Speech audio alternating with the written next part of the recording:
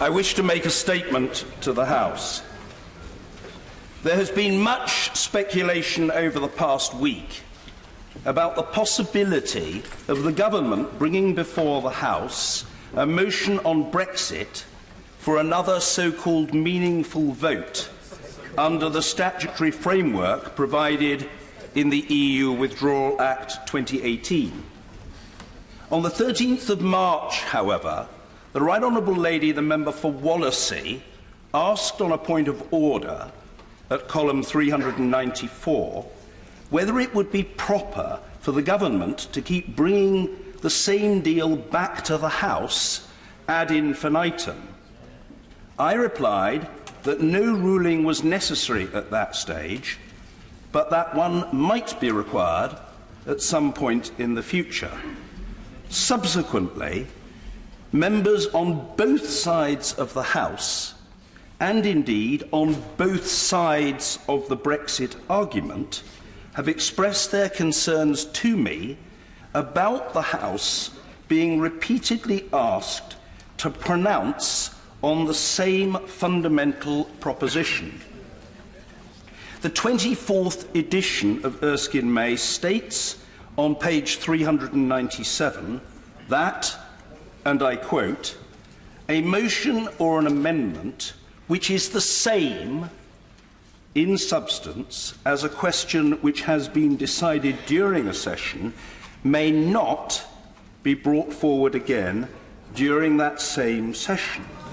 It goes on to state that, and I quote, "Attempts have been made to evade this rule by raising again, with verbal alterations, the essential portions of motions which have been negatived.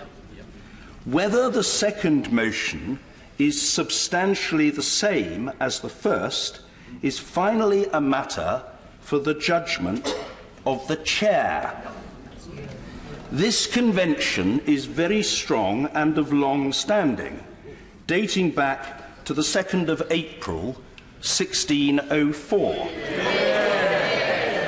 Last Thursday, the Honourable Gentleman, the member for Rhondda, quoted examples of occasions when the ruling had been reasserted by 4 different speakers of this House, notably in 1864, 1870, 1882, 1891 and 1912. Each time the Speaker of the day ruled that a motion could not be brought back because it had already been decided in that same session of Parliament. Indeed, Erskine May makes reference to no fewer than 12 such rulings up to the year 1920. One of the reasons why the rule has lasted so long is that it is a necessary rule to ensure the sensible use of the House's time and the proper respect for the decisions which it takes. Decisions of the House matter. They have weight. In many cases, they have direct effects, not only here, but on the lives of our constituents. Absence of Speaker intervention since 1920 is attributable not to the discontinuation of the Convention, but to general compliance with it. Thus, as Erskine May notes, the Public Bill Office has often disallowed bills on the ground that a bill with the same or very similar long title cannot be presented again in the same session. So far as our present situation is concerned, let me summarise the chronology of events. The draft EU withdrawal agreement, giving effect to the deal between the government and the EU, was published on the 14th of November, and the agreement itself, together with the accompanying political declaration on the future relationship, received endorsement from the European Council on the 25th of November. The first scheduled vote on what I will hereafter refer to as the deal was due to take place on the 11th of December. However, on the 10th of December, the vote was postponed after 164 speeches had already been made over 3 of the 5 days allotted for the debate. That postponement was not caused by me, nor by the House, but by the government. Indeed, I pointed out at the time that this was deeply discourteous to the House, and I suggested that the permission of the House for that postponement should be sought. Regrettably, it was not. Over 5 weeks later, following a further 5-day debate, the first meaningful vote was held on the 15th of January, which the government lost by a margin of 230 votes, the largest in parliamentary history. Subsequently, the second meaningful vote was expected to take place in February, but once again there was a postponement. It finally happened only last Tuesday, the 12th of March. The government's motion on the deal was again very heavily defeated. In my judgment, that second meaningful vote motion did not fall foul of the Convention about matters already having been decided during the same session. This was because it could credibly be argued that it was a different proposition from that already rejected by the House on the 15th of January. It contained a number of legal changes which the government considered to be binding and which had been agreed with the European Union after further intensive discussions. Moreover, the government's second meaningful vote motion was accompanied by the publication of 3 new documents, 2 issued jointly with the EU, and the third a unilateral declaration from the UK not objected to by it. In procedural terms, it was therefore quite proper that the debate and the second vote took place last week. The government responded to its defeat, as it had promised to do, by scheduling debates about a no-deal Brexit and an Article 50 extension on the 13th and 14th of March, respectively.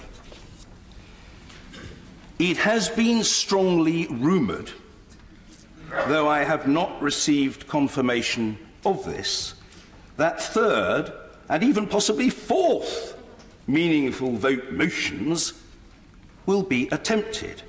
Hence this statement, which is designed to signal what would be orderly and what would not. This is my conclusion. If the government wishes to bring forward a new proposition that is neither the same nor substantially the same as that disposed of by the House on the 12th of March, this would be entirely in order. What the government cannot legitimately do is to resubmit to the House the same proposition or substantially the same proposition as that of last week, which was rejected by 149 votes. This ruling should not be regarded as my last word on the subject. It is simply meant to indicate the test which the government must meet in order for me to rule that a third meaningful vote can legitimately be held in this parliamentary session. Order. Yes, indeed. Point of order. Yes, point of order. Sir Peter Bottomley.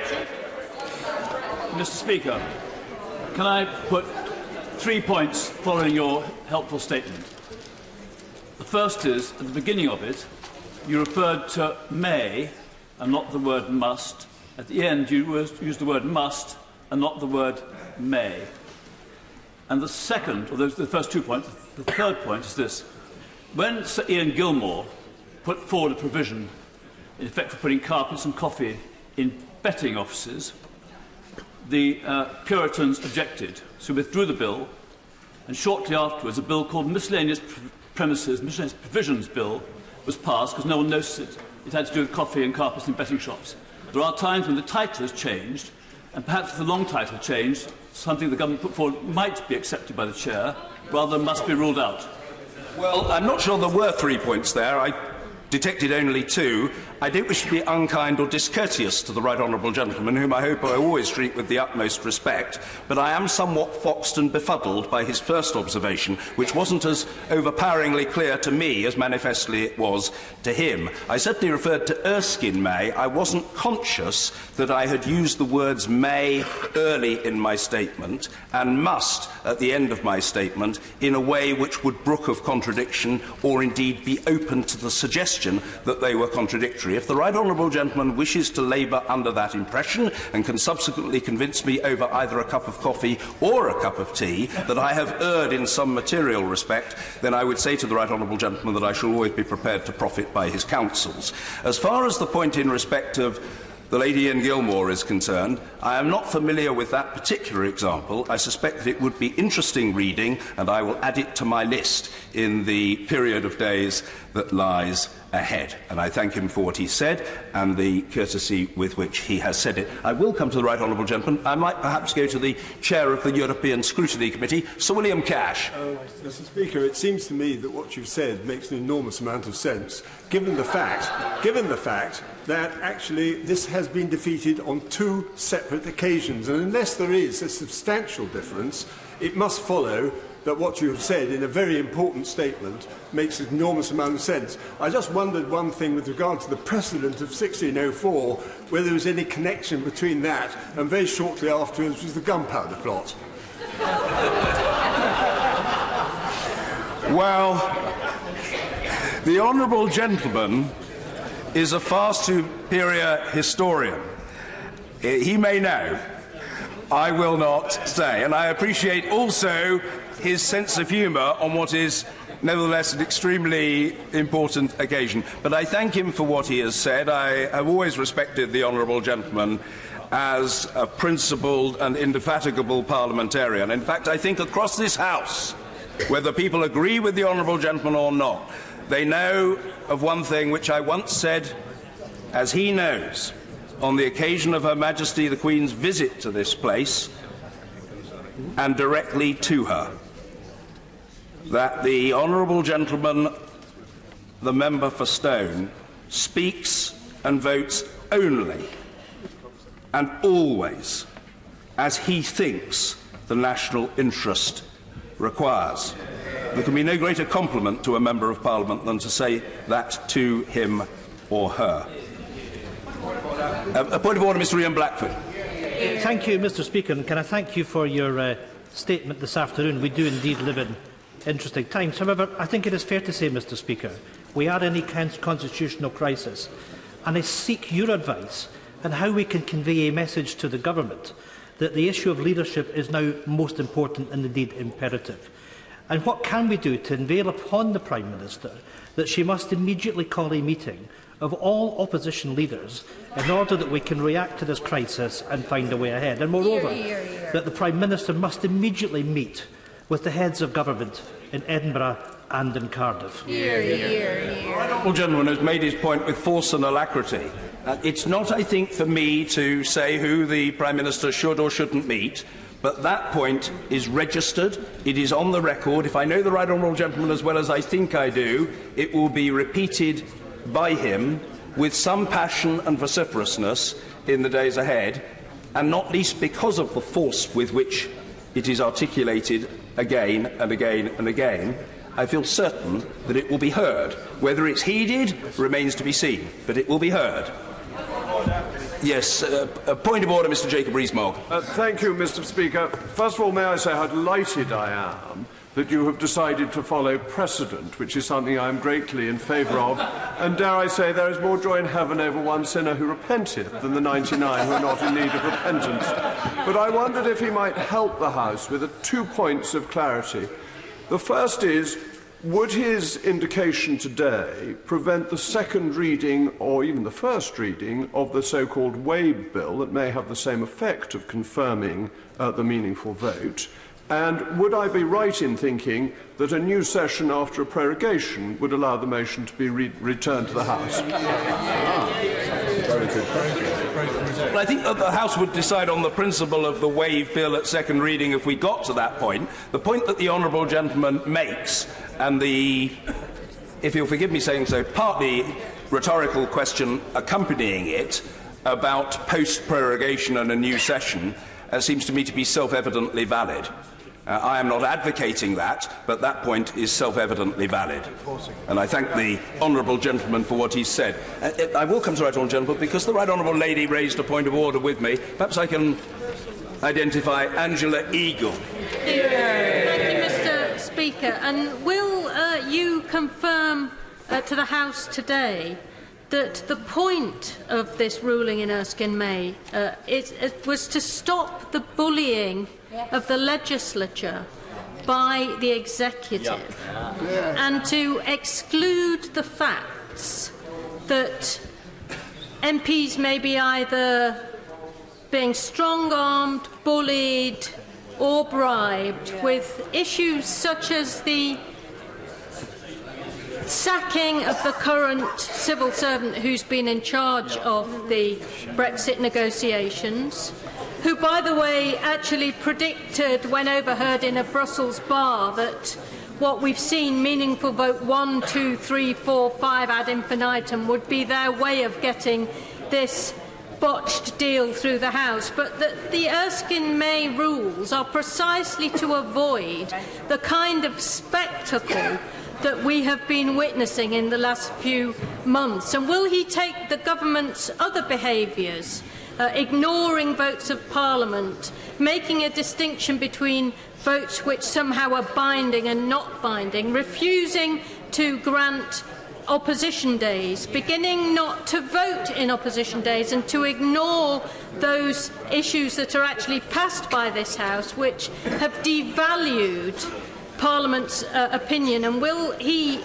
say to the House today that he is going to take account of all of this behaviour as he judges meaningful vote 3 and any motion which the government may bring forward? Well, I'm very grateful to the right honourable lady for her point of order. I will reflect very carefully on what she said to me. She's an extremely experienced and seasoned parliamentarian, and of course a former shadow leader of the House. So I will factor into my thinking the considerations that she has adduced. I don't think that there is one single rationale for the emergence and continuation of the Convention. I touched upon some of the thinking behind it in my statement. I think it would be true to say that a concern with the judicious use of parliamentary time when that time is finite and the avoidance of its wastage is an important factor. Another important factor, colleagues, is ensuring clarity and consistency so far as the statute book is concerned. Associated with, underlying all of that, I think there is a concept of respect for the importance of decisions made by the House and weight to be attached to them. So I will reflect very carefully on these matters, and I very gently say to the honourable gentleman, member for North East Somerset, because I failed to respond to that point, and it was a very good and wittily delivered one. So far as tradition is concerned, he has a perfectly fair point. A tradition does matter. It is important. What I would say to him is, just because it isn't desirable to follow precedent in every case, irrespective of circumstance, doesn't mean that it is justified not to follow it. It depends on the particular circumstance. It depends, for example, whether one is facilitating the House and allowing the expression of an opinion which might otherwise be denied, as was the case on the 9th of January. In this case, of course, where we are talking about the same question rule, I have already explained that this matter has been treated of by the House, and therefore the question of whether a subsequent motion is the same or substantially the same is a live matter for consideration and judgment at the appropriate time. In fact, that seems to me to be so obviously commonsensical an observation that only an extraordinarily sophisticated person, perhaps bereft of such common sense, could fail to grasp it. And the honourable gentleman most certainly wouldn't fall into that category, because he is both extraordinarily sophisticated and blessed, I feel sure, with a very large supply of common sense. Point of order, Mark Francois. Thank you, Mr. Speaker. You have said memorably in the past that sometimes we have to take the rough with the smooth. Well, it seems to me today that that applies to others.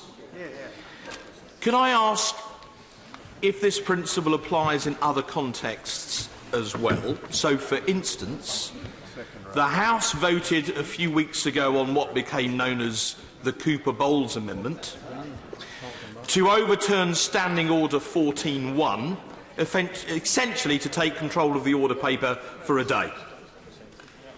That was rejected.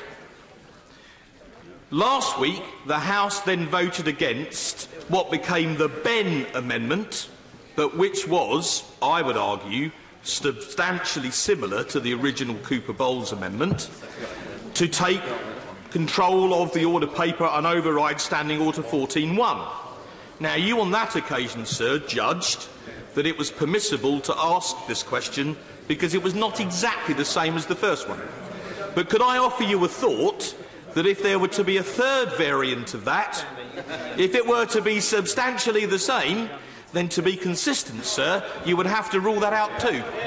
Well, I'm always grateful to the right honourable gentleman. I've often reminded the House, and I say for the benefit of those attending to our proceedings, that I first came to know the right honourable gentleman in September 1983, when I unkindly and wrongly suggested that he was intellectually knee-high to a grasshopper.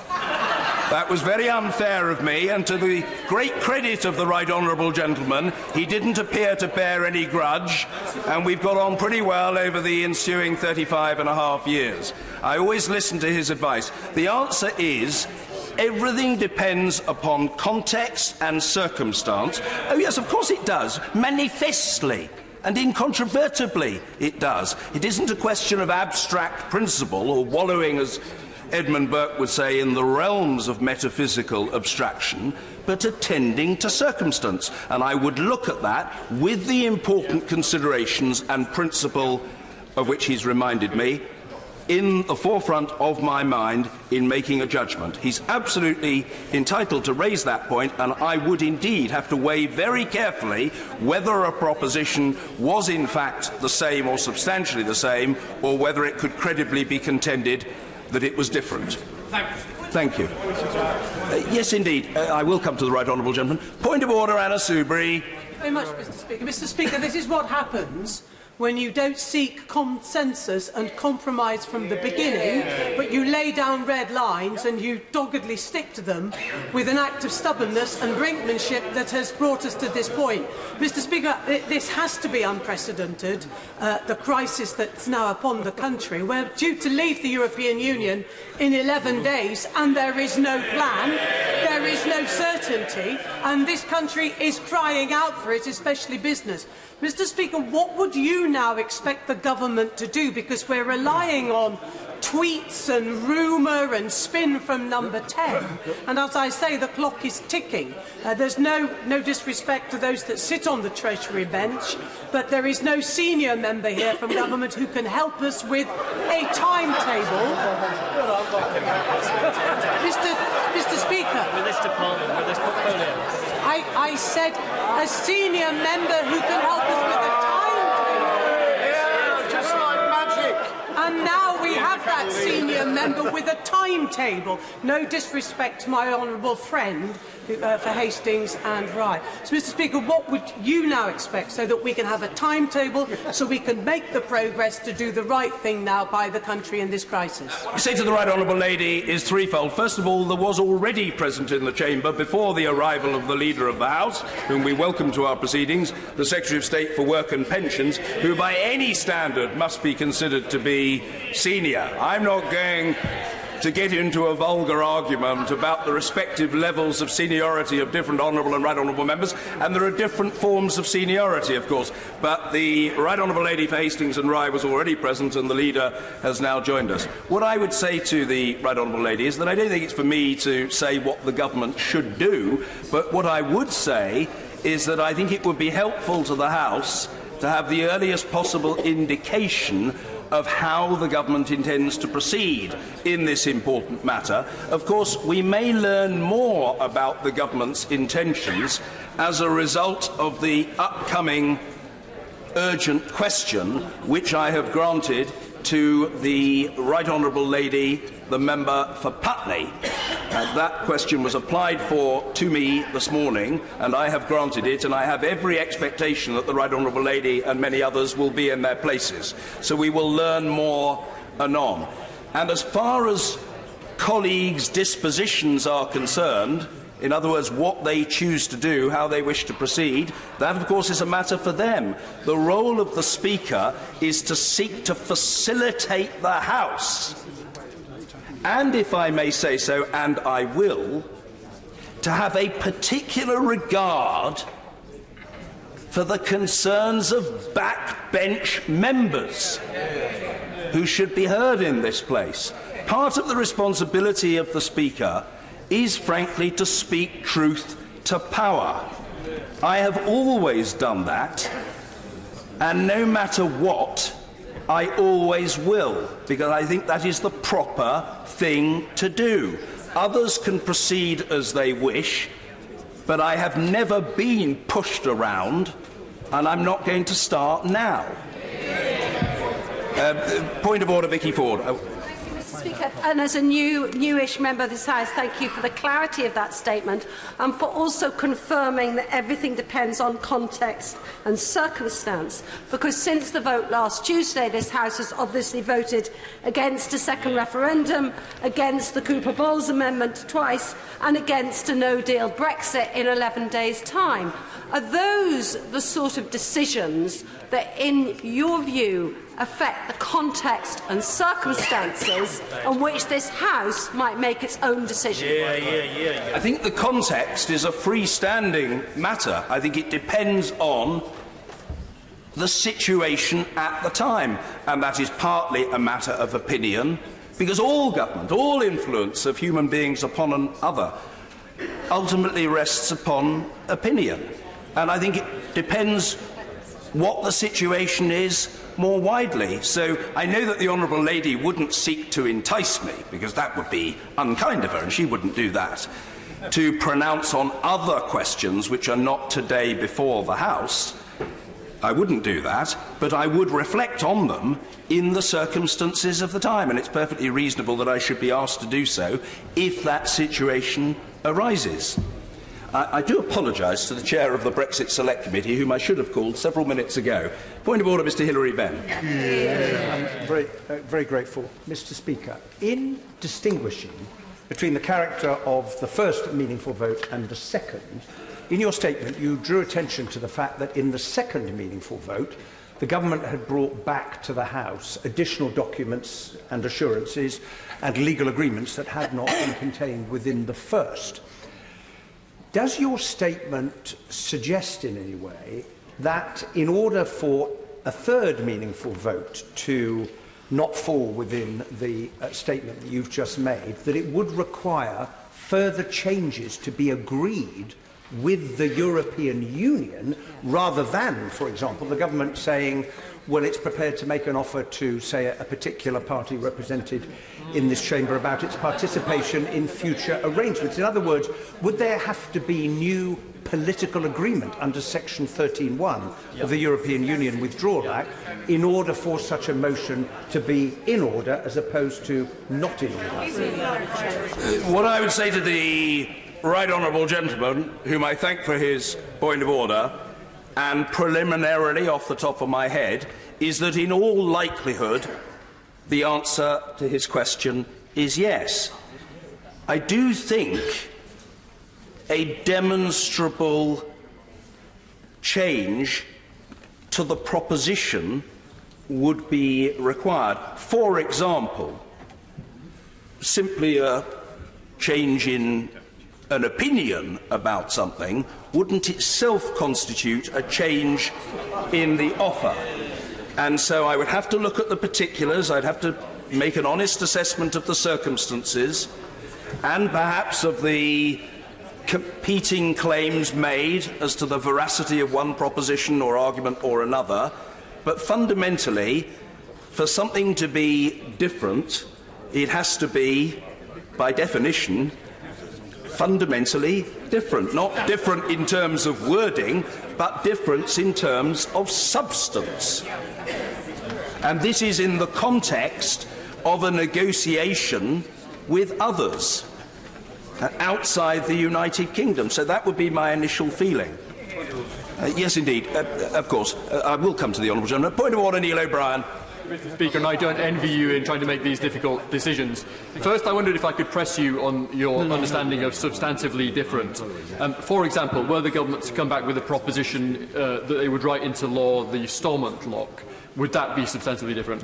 If there was to be commentary that changed our opinion of this at the European Council, would that be substantially different? I know that many members of this House already feel that having taken no deal off the table, something I voted against, already makes the situation substantially different, Mr. Speaker. So I wondered if you could say a little bit more about that. And secondly, Mr. Speaker, you listed some precedents, starting with 1604, which is very interesting to new members. Some members were here already. I was not as a new member. Of course, we are in an unprecedented situation, Mr. Speaker, in which we have voted for a referendum, given sovereignty to those who belong to the people, and we are now bound by that decision. And I would simply say to you, Mr. Speaker, how will you deal with this unprecedented situation? Because my constituents who are worried about their jobs or worried about losing the Brexit they voted for will always prefer you, instead of rigidly sticking with precedents from 1604, to be a modern speaker for modern times who can not stand in the way of delivering the deal, the only deal I believe will solve this problem.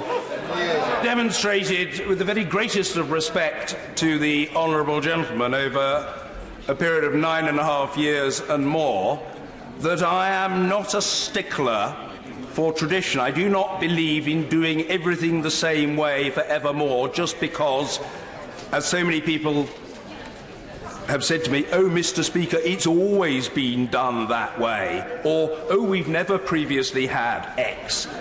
I've been ready to countenance change. I remember once being told many years ago by a retired and senior clerk of this House that she was very pleased that I had secured support for the establishment of a nursery in the House, which members and staff could pay for. She just wanted to say to me she didn't know whether I was aware that throughout her 4-decade service in the House, the idea of such an established facility had periodically been discussed, but unfortunately nothing had ever happened.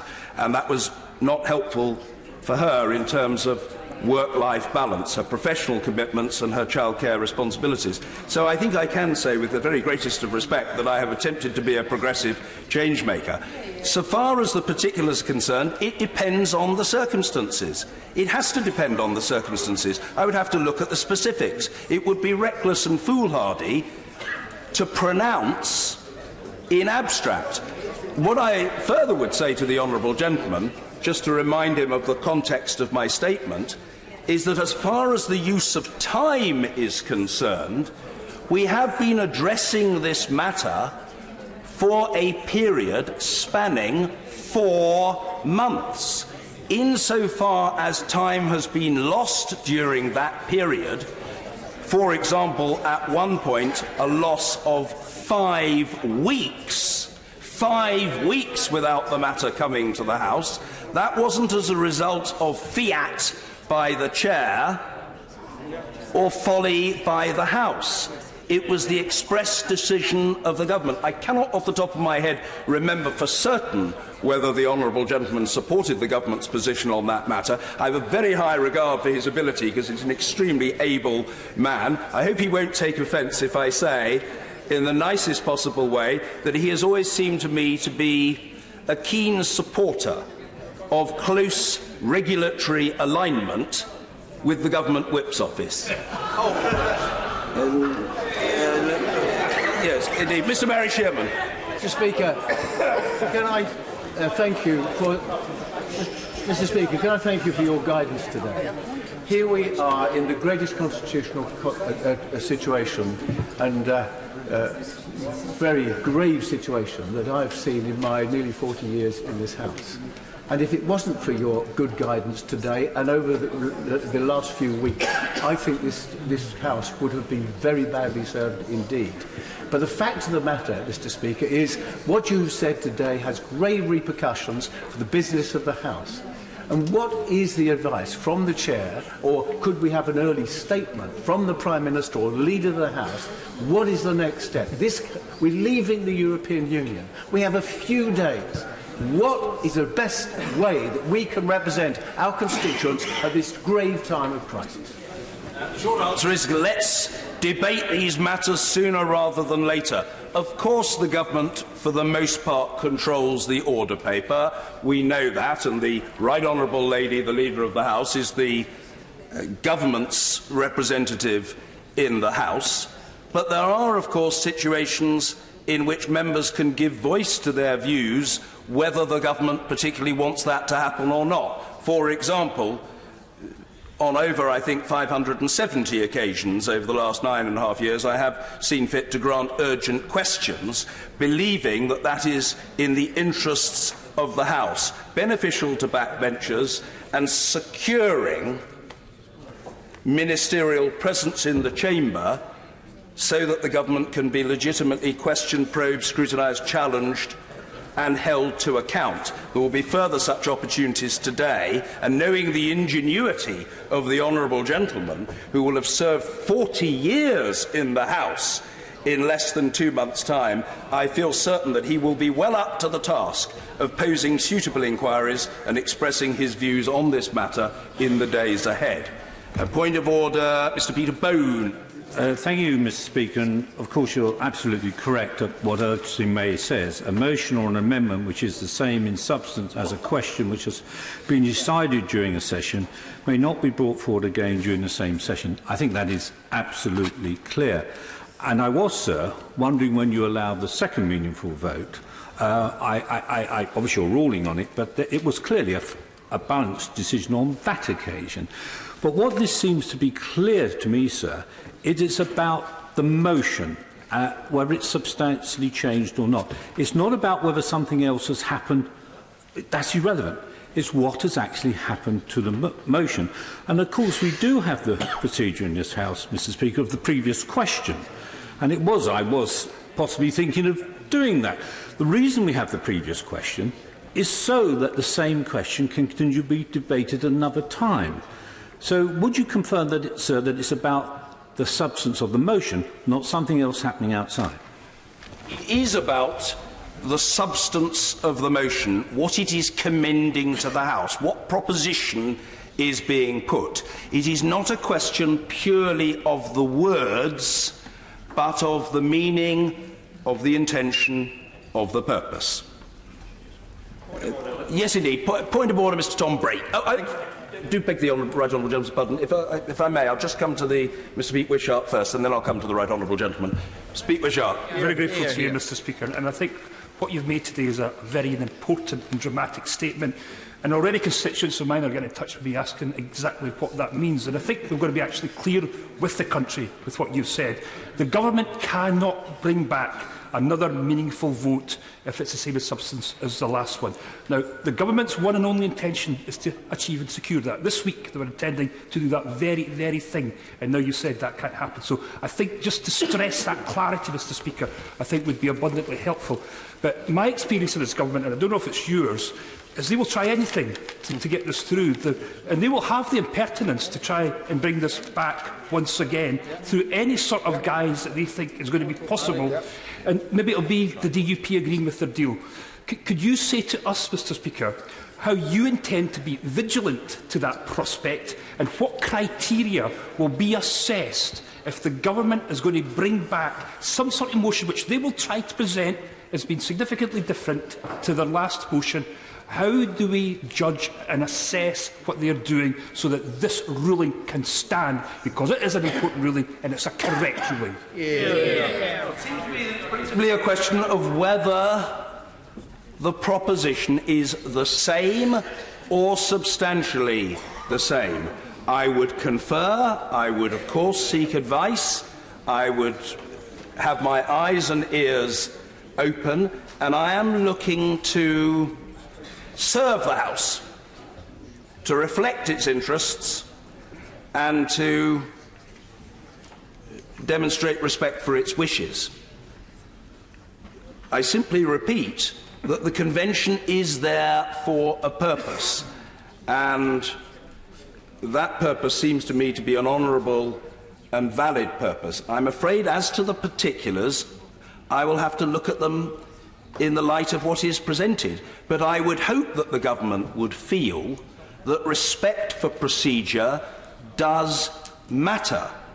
And, you know, I note that as the Right Honourable Gentleman asks his question and I respond, the Leader of the House is playing with her electronic device, and so is the Deputy Chief Whip. I didn't include him in the category of very senior people in the House, but that's a debatable proposition I readily grant. But it would seem to me to be helpful if people showed respect for each other in these circumstances, and if they were in the chamber, listened to what others had to say. But if they choose not to do so, well, so be it. I try to show good manners, and I hope others will try to do so as well. And a point of order, Mr. Robert Halfon. Thank you, Mr. Speaker. I understand your clarity on this. Just to confirm, given that the vote for a second referendum was overwhelmingly rejected by the House of Commons last week, does this mean that if it is brought back, you apply the same considerations so that the motion won't be repeated?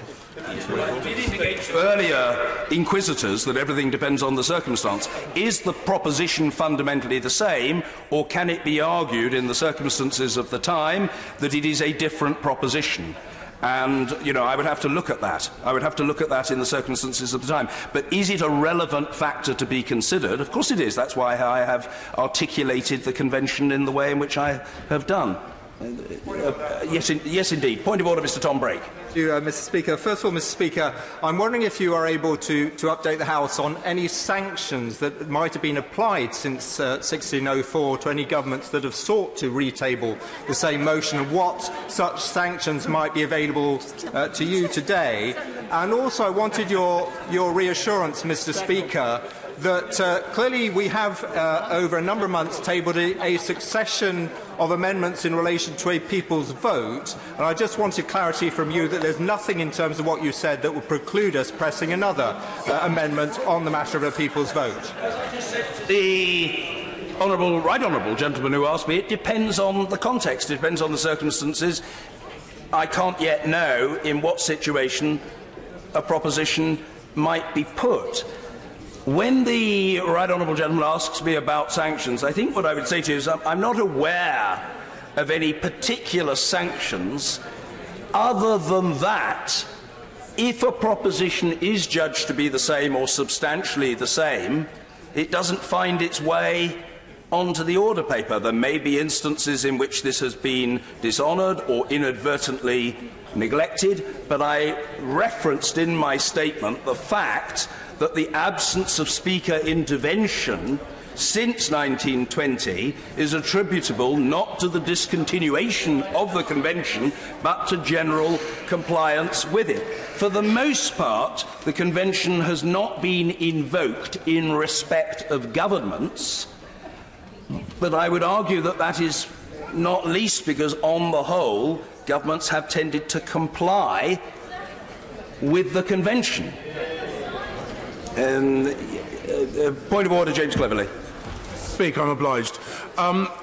Hindsight is a wonderful thing. Do you, sir, concede that had you made this statement in fundamentally the same way as you made today, between the first and the second presentation of a meaningful vote, there might be members in this House perhaps believing that the second meaningful vote was the last opportunity they might have to vote positively on this, could have indeed changed their mind? And might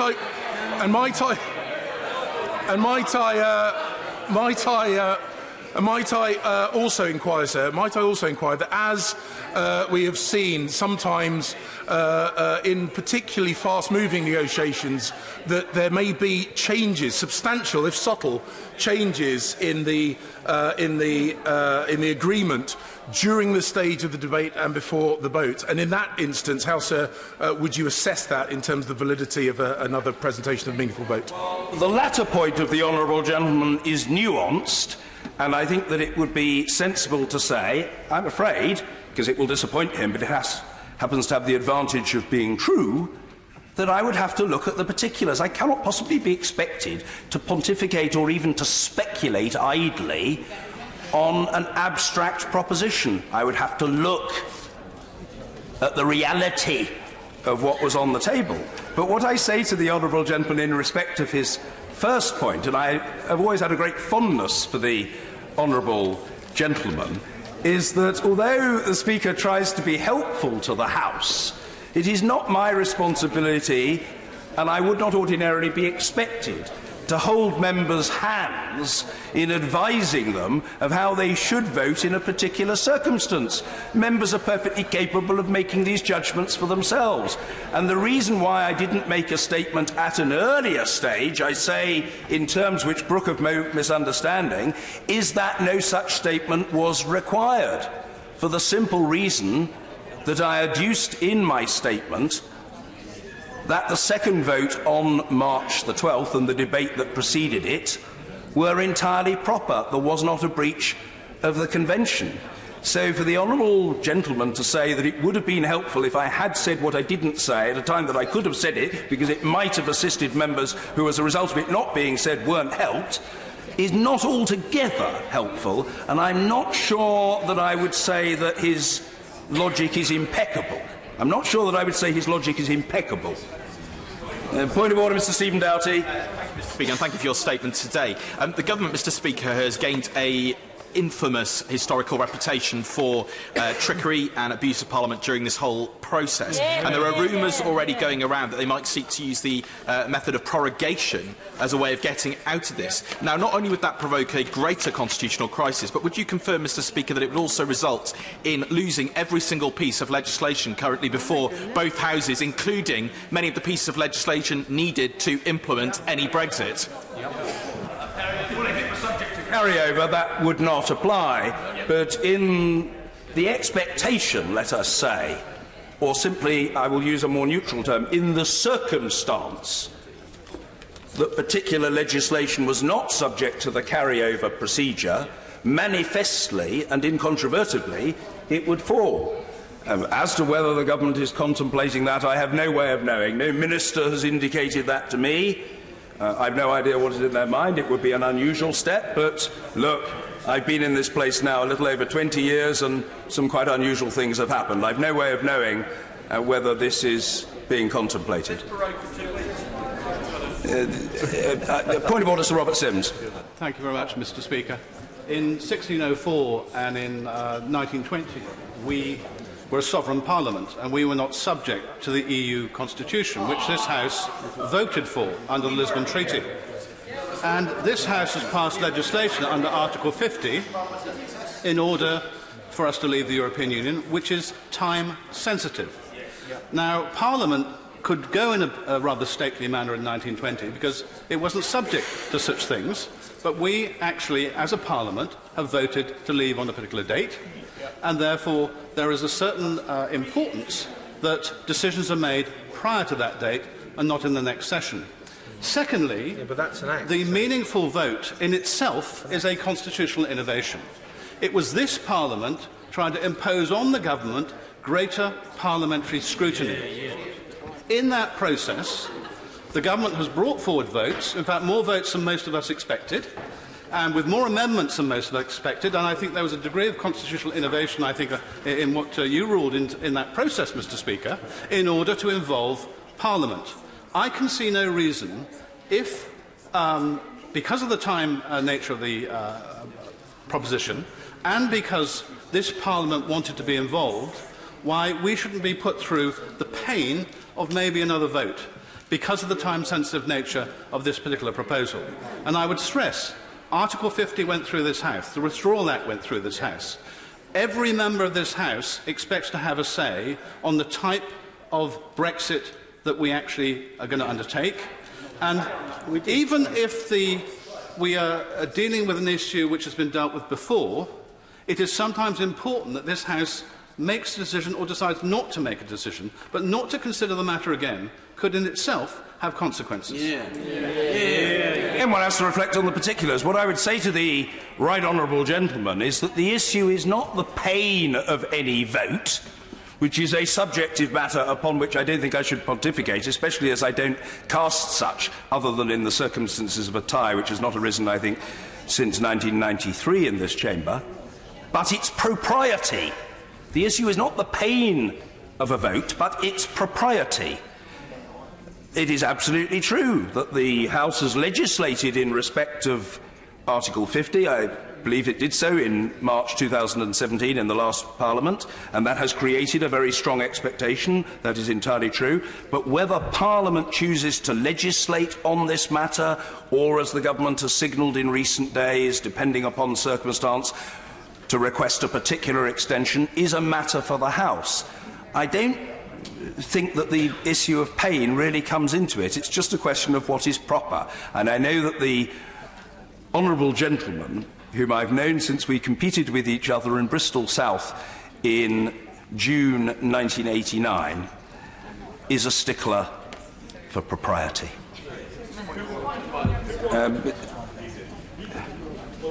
Well, I think it would be unseemly for me to say. Unseemly for me to say. I'm asked who won. Well, it's not seemly for me to say. I think the honourable gentleman's result at the 1992 election was rather better than mine. Point of order, Kate Hoey. Speaker, and obviously we fully endorse your statement and respect it. But could I just ask for a point of clarification, or would it be in order to ask, that I'm sure people out there will be asking when they read this today. On January the 29th, the House of Commons voted against the SNP Plaid Cymru amendment by 327 votes to 39, which ruled out an extension of the Article 50 period and ruled out no deal. So, I mean, we obviously voted again on that last week. Could you just perhaps clarify why that wouldn't have fallen into the same ruling? I would have to look back at those particular votes. I didn't receive advice at that time about non-compliance, and I don't think there was a general sense in the House that there was an issue of non-compliance, and I wasn't asked to rule on it. Matters are already treated of by the Table Office on the basis of established custom and practice, and if those matters were accepted onto the paper, the issue of selection was an issue of selection for me in the interest of facilitating the debate, but the issue of propriety was not raised with me at that time. Yes, indeed. A point of order, Sir Hugo Swire. Most grateful to you, Mr. Speaker. Most people watching our deliberations watch them with increased amazement, frankly. They don't understand the nuances of the twists and changes of the way we go about our business here. And to many of them, what we do at the moment makes very little sense at all. They want to get on with things. So can I ask you, Mr. Speaker, as the custodian of the reputation of this House, whether you really think in bringing this ruling today, at this stage, rather than perhaps last week, because many of us are looking forward to trying to vote again one way or another this week, and perhaps you could inform the House as to how you came to this opinion and when, whether it would have been better at the time of the second vote to have announced that this was not time to have a third vote. I agree. Well, I am a little taken aback by the inquiry from the right honourable gentleman. I think I signalled to the honourable gentleman, the member for Braintree, why I didn't think that any statement was required at that time. It is, of course, true that the House passed a motion on Thursday that specified a potential end date for an agreement to be reached, and it specified that if an agreement was reached by that date, a particular extension, I think if memory serves me to the end of June to Article 50, would be requested of the Union. Why did I not say anything at that time? That was a motion passed, but it wasn't the motion in respect of the withdrawal agreement, and I could have had no way of knowing at that time whether revisions to the agreement or accompanying declaration would be sought, let alone obtained. So I can be expected to rule only at the material time.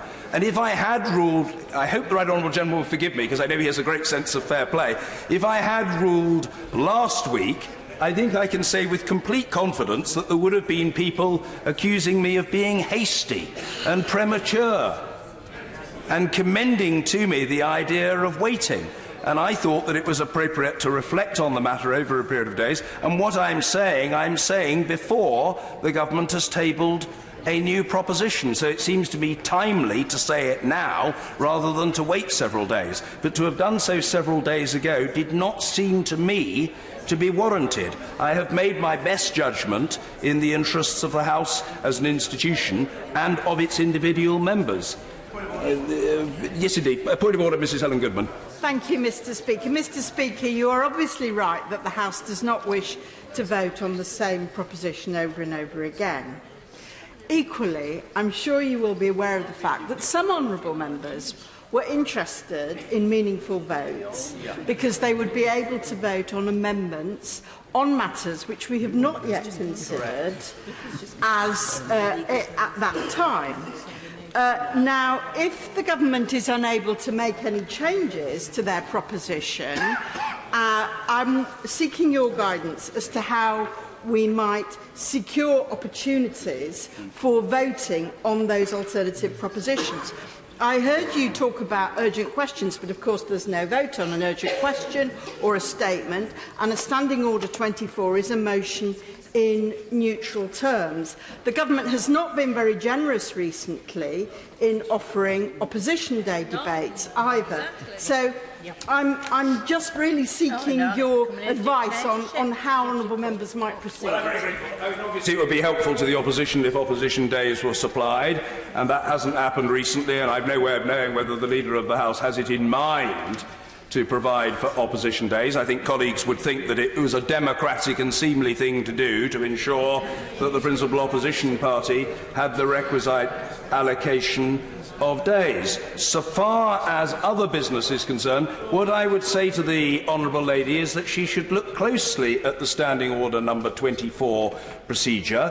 What she says about it is true, but I think that she should reflect upon the opportunities that the Standing Order number 24 procedure presents, because the opportunities are fuller than has traditionally been acknowledged or taken advantage of by members of the House of Commons.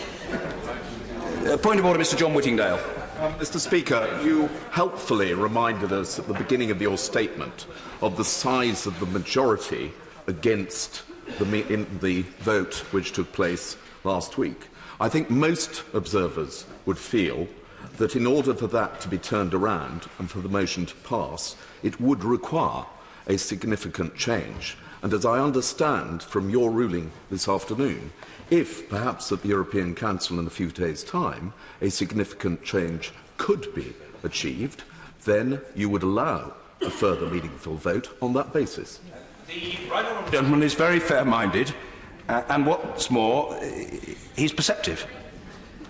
I think I hinted at that, perhaps not with the crystal clarity that the right honourable gentleman has brought to bear on the subject, but in essence he's right. If there is a substantially different proposition put as a result of revisions sought and obtained and new agreement reached, that would constitute a new proposition to be put to the House. I would have to look at the particulars, and I'm not committing to a specific at this moment, but I think nobody could outdo the right honourable gentleman today by way of reasonableness.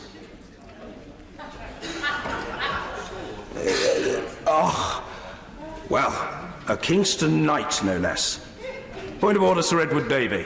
Thank you, Mr. Speaker. In our current constitutional crisis, can I welcome your reaffirmation of the rule of law in this House, namely Erskine May, and the doctrine of parliamentary sovereignty? Given the gravity of the situation, though, could you enlighten the House as to whether Erskine May makes any provision for a Speakers' Conference to bring together all parties in this House under your chairmanship, sir, to try to find a way forward? Well, there can always be Speakers' Conferences, though I must say, and I don't direct this particularly at this government at all, it is a wider observation, it is a perhaps curious and quaint fact that ordinarily Speakers' Conferences are convened at the instigation of the government of the day. Indeed, I recall a particular occasion some years ago when I had some interest in the possibility of a Speakers' Conference on aspects of parliamentary power. If I say to the right honourable gentleman that the reaction at the time to my suggestion of the then Leader of the House was not wildly enthusiastic, I think I would be somewhat understating the position.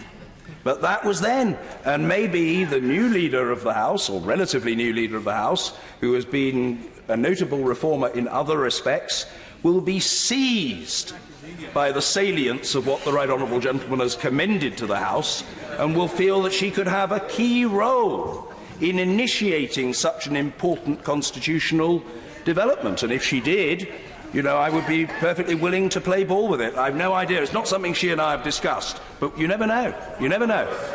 Point of order, the Leader of the House. Yeah, Mr. Speaker, I just want to be very clear. I am indeed a reforming Leader of the House of Commons, and for me, treating colleagues with courtesy and respect is at the forefront of that reform, and any Speaker's Council would have to have that at its heart, and I simply would not be confident that that would be the case.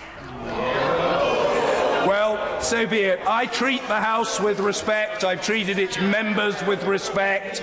I chaired a previous Speakers' Conference, and there was no criticism of the way in which I did so. One reason why the Leader of the House might not be well versed in that particular Speakers' Conference and in a position to make a judgment about my chairmanship of it is very simply that it took place before the Right Honourable Lady entered the House of Commons. Point of order. Point of order, Dr. Matthew Offord. This House runs on conventions, as you've already made clear in your statement today. And one of those conventions is that the Treasury bench always tells the opposition bench of statements they are going to make. So to clarify this, Mr. Speaker, can you confirm to the House that you not only informed the Leader of the House of your intention to make this statement, but also told her the contents of your statement? He can't confirm anything of the sort, and what I would say to the honourable gentleman is that his understanding about what might happen between the usual channels is one thing. That absolutely does not apply to Speaker's statements. And if the honourable gentleman shrugs and says, why not? That has never been the case. The Speaker of the House makes statements to the House at a time when the Speaker of the House thinks that they will be of interest and benefit to the House. I am under absolutely no obligation whatsoever to pre-announce that statement either to the Leader of the House or to the Shadow Leader of the House, and I did not do so. And if the honourable gentleman, a keen student of parliamentary procedure, is offended by that fact, well, I'm sorry, and he is, of course, welcome to be offended. But there is absolutely no breach of parliamentary protocol or etiquette whatsoever. That is the reality, and I have explained the position in terms clear and unmistakable. Point of order, Mr. Grant Davis. Mr. Speaker, can you confirm that a meaningful vote would be intrinsically different if it included the provision for a confirmatory vote by way of a public vote? Again, I'd have to look at the particulars. I would look at the specifics, I would assess what was being proposed, and I would make a judgment about it. I prefer at this stage to rest on what I have already said about the principle that something should be different, not the same or substantially the same. I would have to look at the specifics and the circumstances of the time. Point of order, Carol Monaghan. Mr. Speaker, we are now 11 days, 6 hours, 21 minutes and about 40 seconds from leaving. This can be described as nothing other than a constitutional crisis. So, can you advise, Mr. Speaker, how we can bring forward an emergency motion on revoking Article 50? Well, emergency motions, and I say this as much for the benefit of people observing our proceedings as for members of the House, are capable of being requested under Standing Order number 24. The Honourable Lady will know that any member can apply for the right to conduct a Standing Order number 24 motion, can conduct a Standing Order number 24 debate on a motion, and that request is, in the first instance, submitted to me. If I decide that the application can be made in a speech of up to 3 minutes, it is made on the floor of the House. If I decide that the application is valid and the application is supported, then the debate can take place, and there's nothing to stop such debates taking place in the ensuing days. Many have taken place before, obviously on nothing like the scale of urgent questions, but many have taken place before, and I have no reason to suppose that it will be different in the future. Yes, point of order, Alex Bercow. Thank you. Does this House have the authority to suspend the standing orders that prevent motions being brought back to the House in the same form again?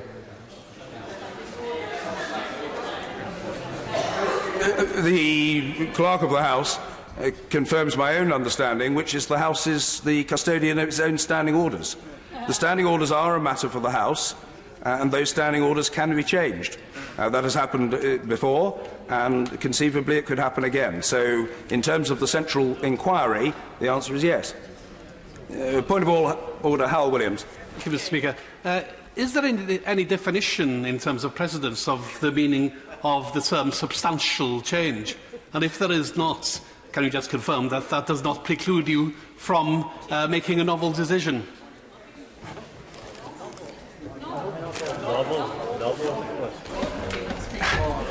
I'm sorry if this disappoints the honourable gentleman, but it is context-specific, and it is a judgment for the Chair. And the Chair seeks to make a judgment on the basis of what is going to be in the interests of the House. I don't think I can say fairer than or different to that, and I hope that that is useful to colleagues. Point of order, Mark Pritchard. I just wonder, for clarity, is it the case that you've not ruled out having a third meaningful vote? It's just a matter of that vote being conditional on other matters applying, in the motion as well as in the substance?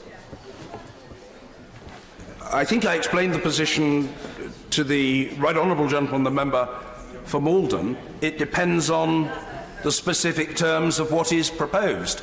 And in answer to the Honourable Gentleman, forgive me, and I don't mean this discourteously in any way, I don't know whether he was here throughout our exchanges. Maybe he was. No, maybe he was, I don't know.